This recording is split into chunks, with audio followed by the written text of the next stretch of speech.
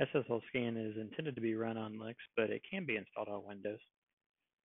When you go out to the GitHub page for SSLScan, it's going to be the releases area here on the right-hand side, or you can scroll down into the README and there's a link to releases there as well. When you arrive over at the releases, you'll notice that some of the releases have versions for Windows.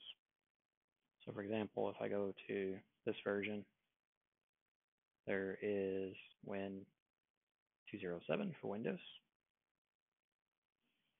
I'm going to click on that and save the file. You can access the downloaded file in your downloads folder. So we're going to copy that zip file.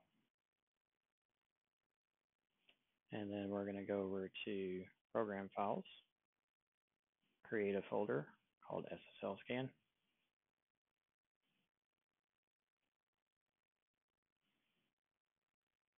And we're going to go inside that folder and paste the zip file.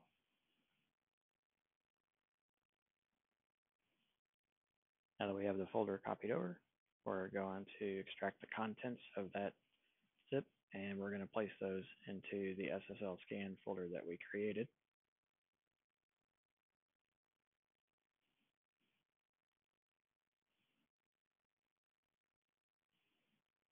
Once the files are decompressed, they'll show up in the folder, and we don't need the zip file anymore. You can delete that if you like.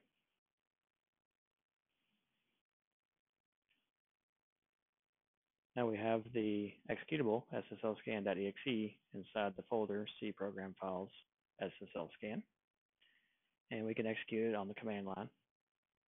So click on your shortcut to your command prompt, but you will need an administrator command prompt. So if you open the command prompt and it doesn't say administrator here on the left-hand side, you can go back down to the shortcut and you can right-click on it.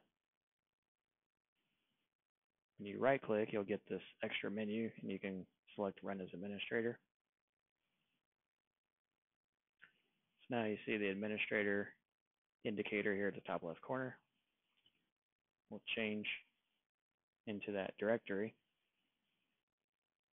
for SSLScan, and now we can run that binary SSLScan.exe, and you can run SSLScan from Windows.